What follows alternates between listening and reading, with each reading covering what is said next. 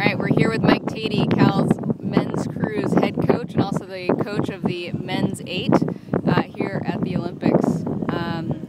Mike, tell us a little bit about what your experience has been so far in London. I know this is one of many Olympics you've been to. What makes this one different? Well, I think that it's different in that, I came in November. I didn't come in really from the whole quadrennial. So a lot of these guys, I didn't really know. So as far as the makeup of the crew, but it's been a really enjoyable experience. They're great kids. There's 7 engineers in the boat, so everything's pretty methodical, but it's good, and they're good at solving problems.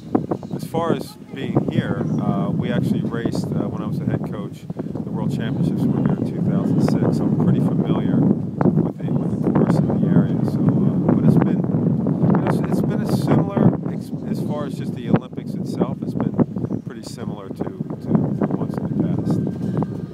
Great. Now, yesterday was a pretty exciting race. People weren't really sure what to expect from the U.S. Men's 8. Tell me about how you prepped the crew. What was your pep talk going in? Well, it wasn't really much of a pep talk. What I told them is, listen, I've had the past 3 Olympic 8s and past 4, I should say.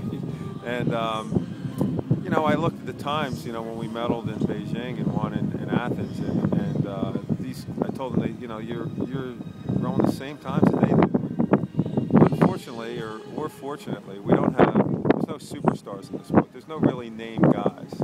There's no medalists. There's no multiple medalists in this boat.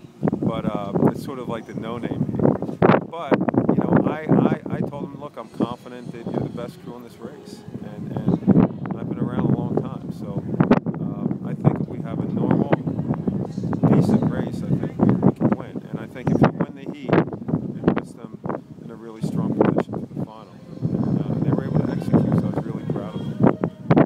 Great. Any surprises on the course yesterday? All the crews, in our event, the Germans are clearly the favorite. They're very, very, very good. And everyone else is good as well, except that they've all beaten each other. So there really was, because they've all kind of had their day, and some have had good and some have had bad days, I think nothing really was surprising. The Germans went through pretty comfortably.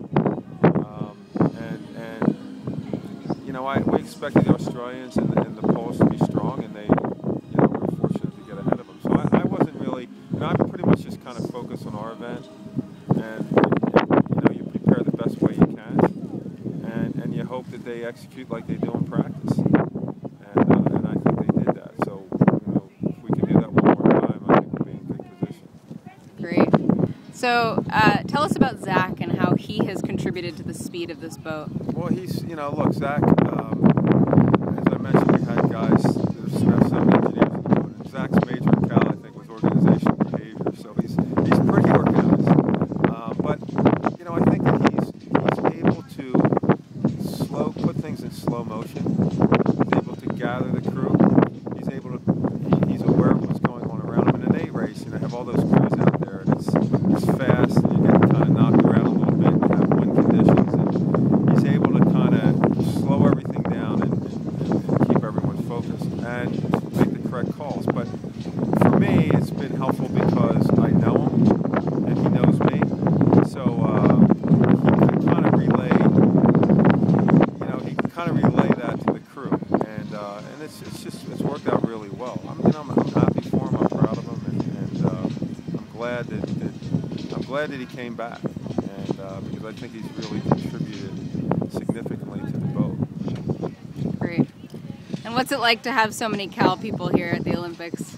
You walk through the dining hall and you hear "Go Bears," and you walk down the street and you hear "Go Bears," and it makes you it's warm. It's a warm feeling, and it makes you feel really proud to be part of such a great tradition.